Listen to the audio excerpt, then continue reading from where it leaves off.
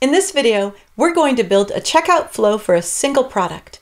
In my case, a box of chocolates from my candy store that I've already set up in Stripe. We're going to use a tool in our docs, the Integration Builder, to download example code, and in just a couple minutes we'll be up and running with a checkout integration. Let's get started. I'm going to start by going into the Account Settings section of my dashboard and confirming the business information my customers will see. This is found in the Public Business Information section.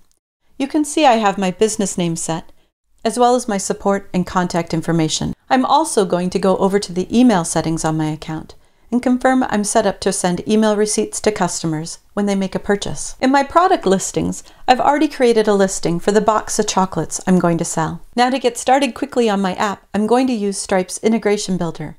This is a tool in our docs that will give me a fully working example of a Stripe checkout integration. I can get to the Integration Builder by going to the docs, clicking on Payments, and then selecting the Accept a Payment Online option. For this example, I'm going to be using Ruby for my server integration and HTML for the client. So in the Integration Builder, I want to make sure I have both of these selected. Since I'm still logged into my Stripe account, the Integration Builder prompts me to select a product.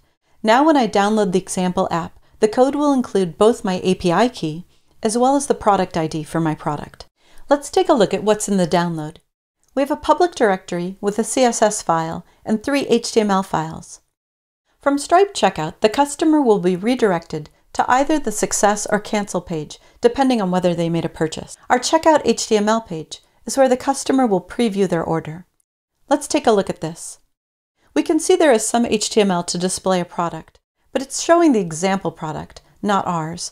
So I'm going to update the image link as well as the product information. Right below the product div, we can see a Submit button that when clicked calls a server route, Create Checkout Session. Let's take a look at that now in server.rb. We have two gems we're dependent on, Sinatra and Stripe Ruby. You can also see my test secret key is already set here. That's because I was logged into my account when I downloaded the code from the Integration Builder. If this isn't set to your key, you'll need to update it. Our server has just one route at the moment, the one we saw referenced in checkout.html, Create Checkout Session.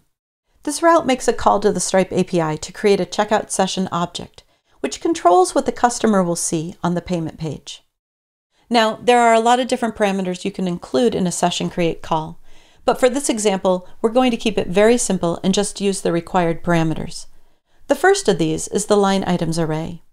You use this parameter to define a list of items the customer will purchase. In this case, we're passing just one item, and the Integration Builder has already populated the array with a hash containing a price parameter set to our price ID and a quantity of 1. We also need to set the mode parameter on the checkout session object. This tells Checkout what kind of payment transaction we'll be making. This is set to payment here because the customer is making a one-time purchase of our product. But mode could be set to something else if we had a different pricing model. For example, if we wanted to charge customers later or set up recurring payments. The last thing we need to specify in the create call are the URLs Stripe will redirect our customer to from the checkout page. These are set to the Success and Cancel pages in our app. Once the checkout session has been created, we're going to return a response that tells the browser to redirect to the newly created session URL. Let's go back to the terminal, type bundle install to install our dependencies, and fire up our server.